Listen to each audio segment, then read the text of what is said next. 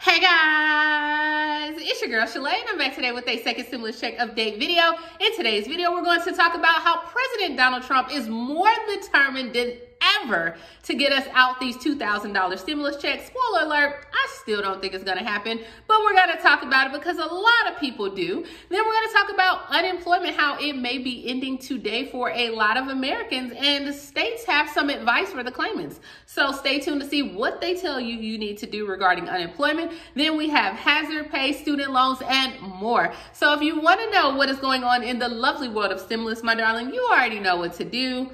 Stay tuned. Your girl's got you covered. Now, if this is your first time tuning into my channel, hi, hello, hey friend. My name is Shalae, and here on this channel, we talk about shopping, saving, and everything in between. I would love to have you a part of my internet family. Super easy. Click the big old red subscribe button down below when you are in, just like that. And while you're at it, go ahead and give me a like because you love me bringing this content to you each and every single day, and I enjoy doing it. So let's go ahead and jump into it.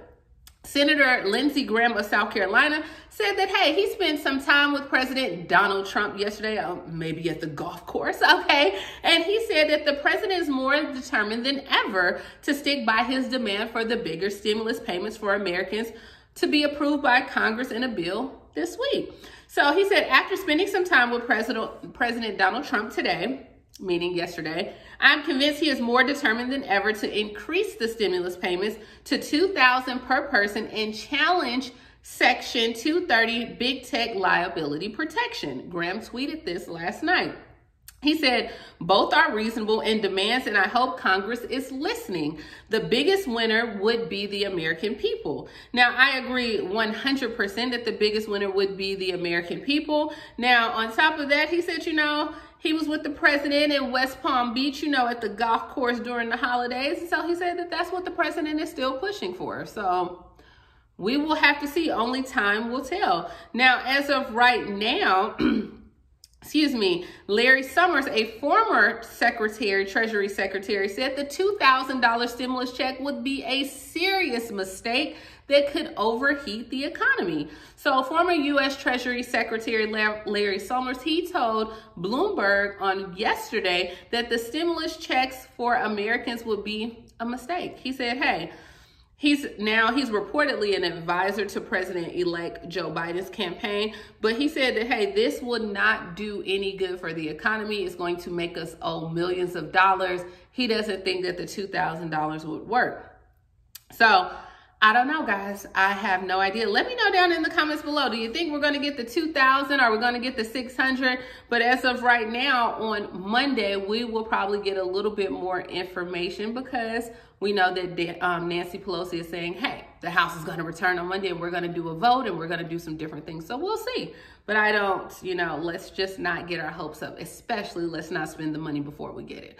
All right, so moving along, as of right now, we know that the jobless workers' $300 federal unemployment benefits are set to end today. So because there was not a relief bill that was signed, it is not going to be that $300. Now, as of Evermore told Insider, he said, I'm not entirely sure how this will be interpreted. At very least, we could lose a week of about $300. No matter what, if he doesn't sign, next week will go into 10 weeks of extra $300. So remember when in the initial bill, it was only for 11 weeks. And he's like, look, if we don't get this taken care of, it's going to keep decreasing anyway.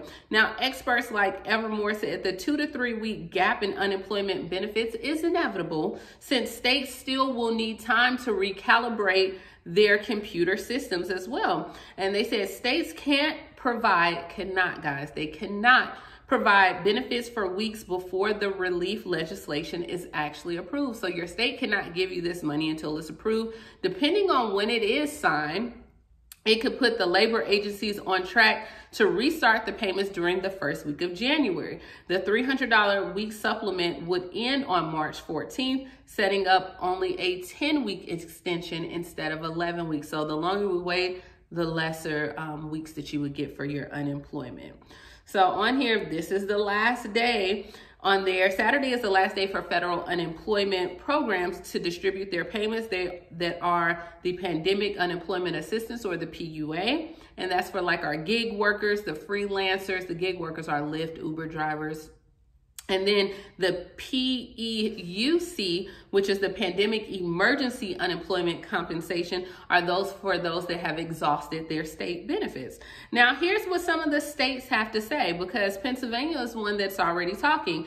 And Pennsylvania said, hey, with the unemployment benefits are set to end, they said they're urging their claimants to seek other options. And they have this on their website. They said Pennsylvania claimants will not get paid after December 26th, which is today. So unemployment benefits under the CARES Act will expire and Pennsylvania claimants will not get paid. They said Pennsylvania claimants who are receiving PUA or PEUC payments need to be aware that they will not be able to file a claim next week and should begin preparing now to seek the necessities that they will need by other means. Kid you not. This is what they said. They said, I urge current PUA and PEUC claimants to apply for additional assistance through programs outside of the Labor Department as soon as possible to prevent their families from reaching an emergency or dangerous situation. Now, they do encourage you to apply for programs such as health insurance through Penny, the Lifeline, which is the telecommunications or the cell phone company, low-income home energy assistance program, so that's like for your utility, Medicaid and medical assistance, meals for senior citizens such as Meals on Wheels. They said the food banks or food pantries, and then they also said SNAP or food stamp benefits, which I also have a video coming out for that. So if you haven't, if it didn't show before this video, it's going to show after this video for the food stamps. But this is exactly what is on the Pennsylvania website right now. It has the link that will take you to sign up for these programs because they're pretty much like, hey, we can't help you. There's nothing we can do at this point. So we are in a tough situation right now. And guys, I've told you over and over again, hey, exactly what I'm doing, you guys can do it as well. I mean, if you want to get on YouTube, I'll shoot everything from my phone. So if you have a phone, you can do exactly what I'm doing, make a few extra coins. Let's not go into the new year with one stream of income or just the uncertainty. Get you, pay this $14.97, get the book, girl, start you a new skill, get you online, do what you need to do because, hey, they're telling you now to find other means and other resources. So get my ebook. Okay, there you go. All right, so moving along in Maine. Maine is set to end the hazard pay for state workers as their federal funds expire as well. So Maine said that they will end hazard pay for certain workers on the last day of the year, December 31st, because they cannot use their own money to backfill expiring federal funds money. So certain employees that are within the correctional, agriculture, marine, administrative, public health departments received an additional $5 in hazard pay, while some staff that was at the psychiatric centers, they received about $3 to $5 of hazard pay. But since nothing has been signed or approved, they said that as of right now, they don't have any more federal funding to provide the hazard pay. So that will be ending come December 31st. Now, with these student loans, a lot of people were talking about the student loans as well. The federal student loans forbearance is not extended in the stimulus bill as of right now. So if you are a federal loan student borrower, you will have to pay up beginning February 1st unless something is changed, because right now it's only until January 31st. A lot of people, we thought it was going to be to April, but that did not happen. So according to the Institute of Student Loan Advisors, there's a chance that President-elect Joe Biden could step in after the inauguration. And they said that they do think that the President Joe Biden will extend. It's just a question of when. So when the forbearance period ends, she is expecting to see a high delinquency rate for people not paying their student loans. She said borrowers have fallen out of the habit of repayment.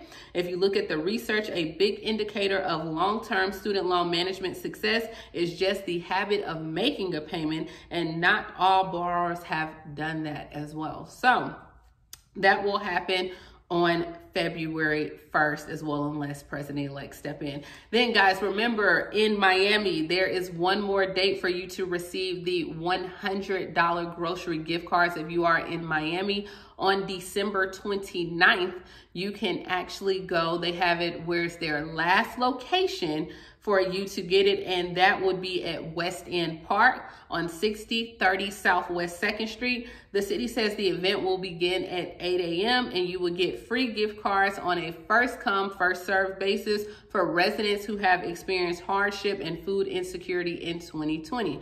So on there, that can help you pay for groceries, medicine, utilities on there, and you can get up to $100. Some people got $250, but now they say $100. So that's on December 29th at 8 a.m. That's all I have, guys. Like, I know it's not the best news, but that's what's going on. Hopefully, I mean, they knew this going into that something needed to be passed.